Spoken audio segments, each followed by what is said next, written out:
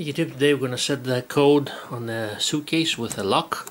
I set the code on the lock. Most suitcases come with this, the 000 code. As you can see, the lock is open like this, and you can put the zipper here,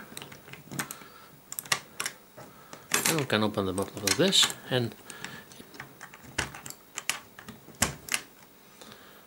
if you put number like 9 here, it's locked. So of course we're not gonna, you can leave it at 000 and just change the numbers here, but for practical reasons it's better to change the combination of the lock. So how we do that? Take them off, just press this button like here, and we can set now the code, let's say 999 or 998. As you can see, again, this is our combination now.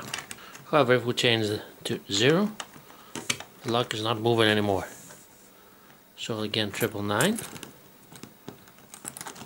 Let's put the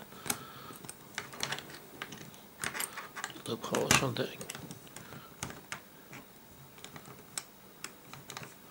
lock. Change.